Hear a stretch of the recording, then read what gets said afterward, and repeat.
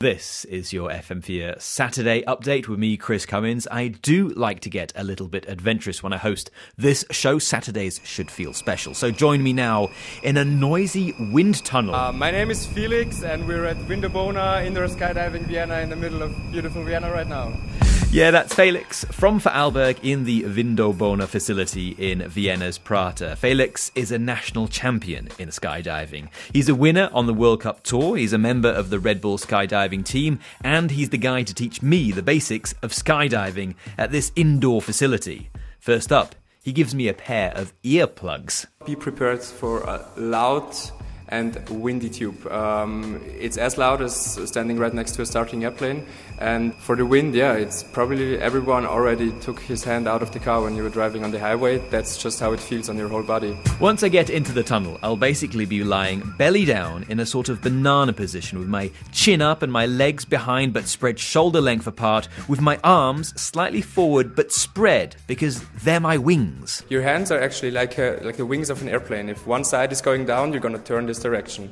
So they're basically your stabilization wings on the side, and with the legs you're just going to control the forward-backward movement. It's so loud in there because the wind shoots up the tunnel at speeds of 150 kilometers per hour and more, simulating the sensation of gravity-induced freefall.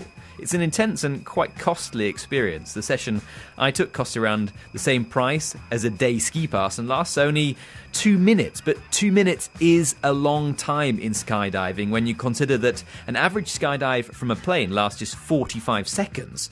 So that's why skydivers like Felix find wind tunnels so useful. It's the only thing to get really good in skydiving in a short period of time, because otherwise you need thousands and thousands of jumps.